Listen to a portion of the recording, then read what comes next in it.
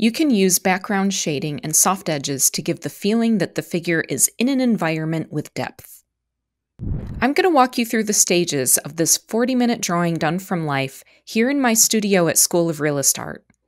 I have my usual set of materials: gray-toned paper, General's charcoal pencils in medium, hard, and white, a kneaded eraser, and a fluffy makeup brush.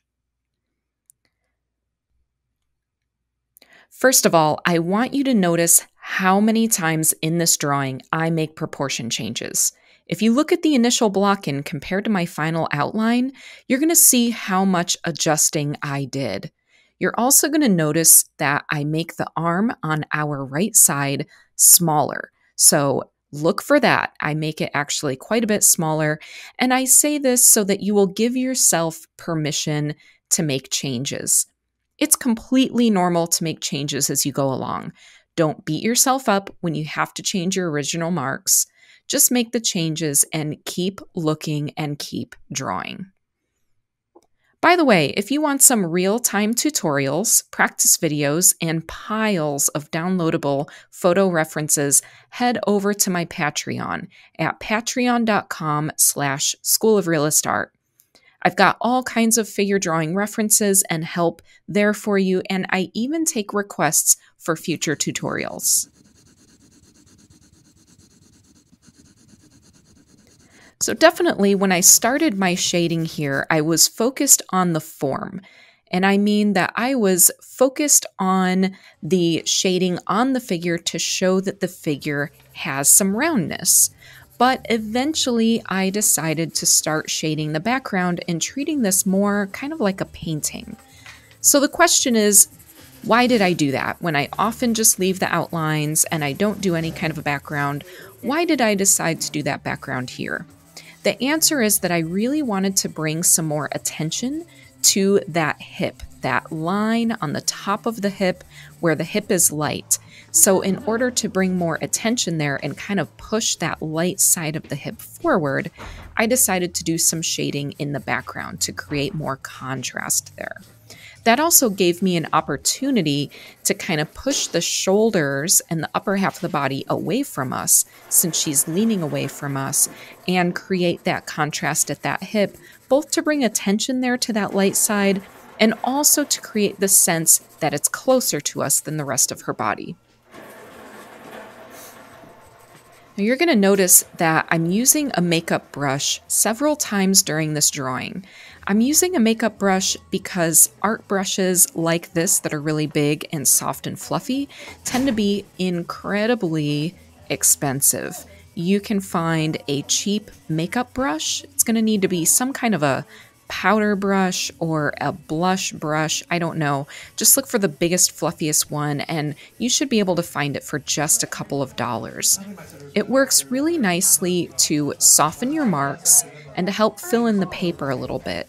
So you're going to notice that I'm using that to help push that feeling of depth and distance, because things that are out of focus feel further away than things that are in focus. After I get some of the background shading going, I decided that I wanted to make some of the outlines heavier. This was for emphasis for where I want the eye to go. Wherever I want there to be more interest in the drawing, I make that outline heavier. And wherever I want there to feel like there's some weight, so I put heavier lines on the top part of the hip because that's a big focal point for me in this drawing. And I put lines where the model's weight would be in contact with the surface where she's laying. Then I started adding more white onto that hip, and that's to bring that out. I'm trying to make the hip seem closer to us, so giving it some more light compared to the upper body helps it feel like it's coming forward in space toward us. It is also adding to that sense that that is where the interest is. So conversely, I start making the upper body darker since I'm trying to push it away from us. It's kind of like you can think about using the black charcoal as making things further away and the white charcoal as making things closer. So you can think about that both on the form of the body, wherever that roundness is coming towards you, it can get lighter. Wherever it's going away, it can get darker. And you can think about that the areas of the entire space that are further away are a little bit darker, and areas in the space that are closer to us overall are lighter and have more contrast. For this last pass with the fluffy brush, I'm not actually hitting everything in the drawing. I'm choosing to use the fluffy brush in order to blend the background, the upper body, since I want the upper body to seem to go away from us, and because I want the edges of the shadows on the head and the shoulders to almost kind of disappear, right? I want sharp edges closer to us and with interest, and then I want lost edges where things are receding into space and into that darkness. So I'm using the fluffy brush to soften those edges and merge together texture in areas that I want to feel far away.